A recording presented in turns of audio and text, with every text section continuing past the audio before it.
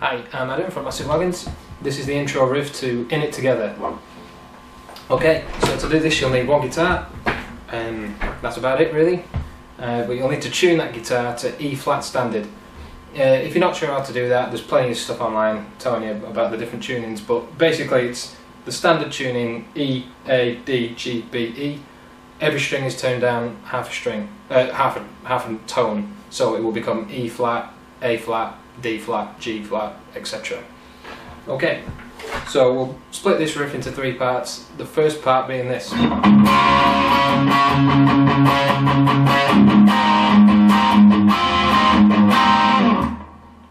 Okay, now basically what we're doing here is switching from a D to an A rhythm. The first half we'll be pedalling the D string whilst alternating a rhythm on the two strings below it. So if we get our fingers ready for that part, we'll have the second finger 7th fret G string, ring finger 7th fret B string, and we also put the first finger on the B string on the 5th fret, ready to pull off the ring finger, so we get that kind of thing going on. I'll play it slowly so you can see what's going on.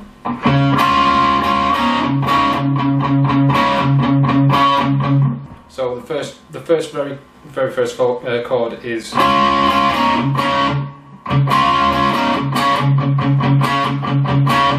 and then we pedal on the D string and then hit the afterwards. It'd be easier to just listen, know where the fingers need to be, and listen to the rhythm. I'm basically playing the three strings each time I hit a note. So. And the second half of that is, so it's similar kind of thing, but we're hammering on the pinky and we're pedaling on the A string this time. So the shape is ring finger 7th fret D string, middle finger 6th fret G string, first finger 5th fret B string. We get that. It's kind of like being inside, it's like the middle three notes of an A bar chord. And this time we'll be hammering the pinky on to the 7th fret on the B string. And all the while pedaling that A string. So if we piece the two together,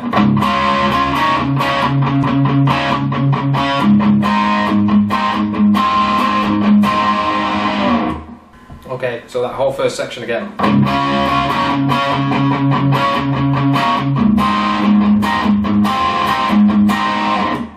Okay, so the second half of that lick is this.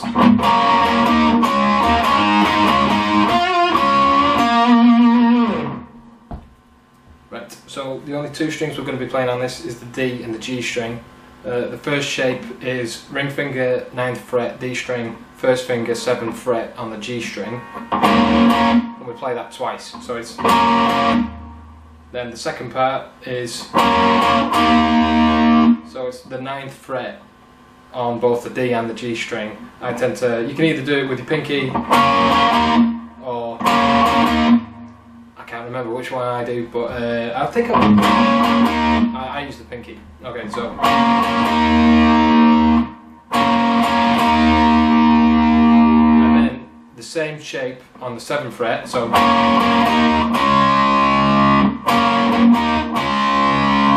So again, barring the 7th fret and the, 7th fret on the D and the G string. Then it's one note on the D string on the 9th fret.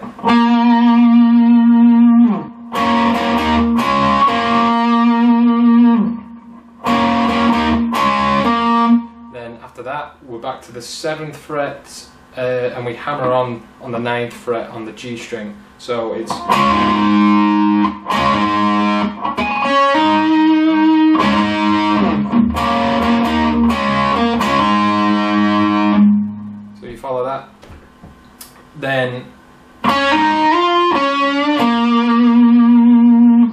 finish that section off. So that's 7th fret on the G string, 9th fret on the G string, and we slide that up to the 11th fret on the G string also.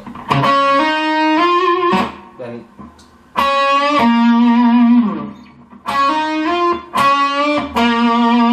so that very last part is the 7th fret on the G string, and we follow with the 9th fret on the D string. So that whole section together is this.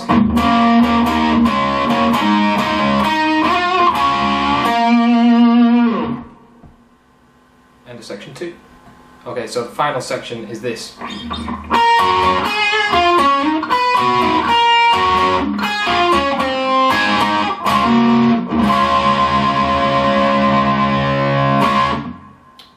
So this is following the same, roughly the same rhythm for the most of it, and it's like an arpeggio from the B to the G to the D string,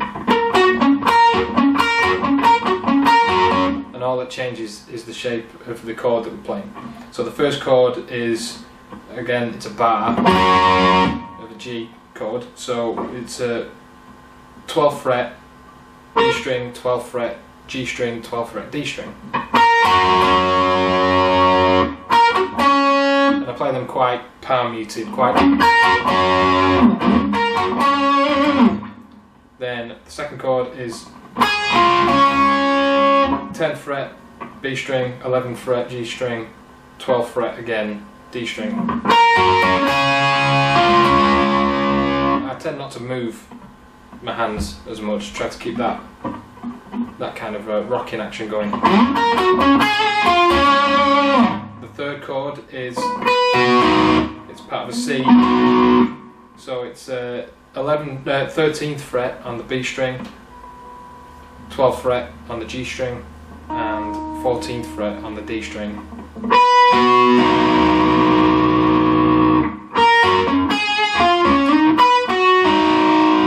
And then back to the first chord that we did, which is the bar chord of a G. So that's 12th, 13th, 12th fret on the B, G and D string.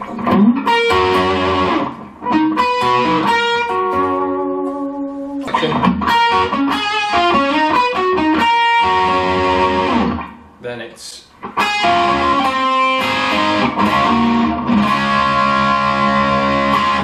so it changes slightly here. For the first part we're doing the 3-note rundown again from the B, G, D string in that shape, 10th fret, 11th fret, 12th fret. Then this next chord is where that changes slightly. So rather than starting on the B string, we start on the D string, then go to the B string, and then to the G string.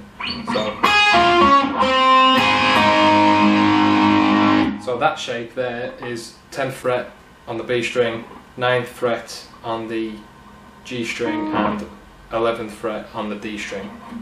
So those two together.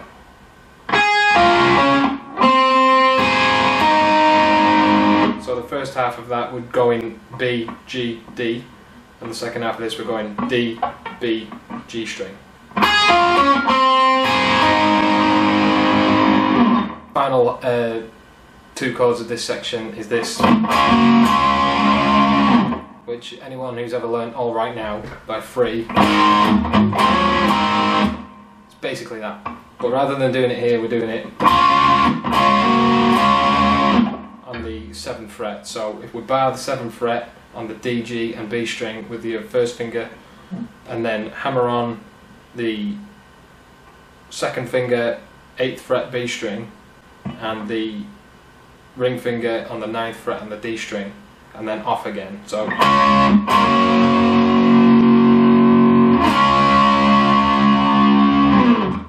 you can either finish on that or it's the same thing. So we'll do that whole section at the end.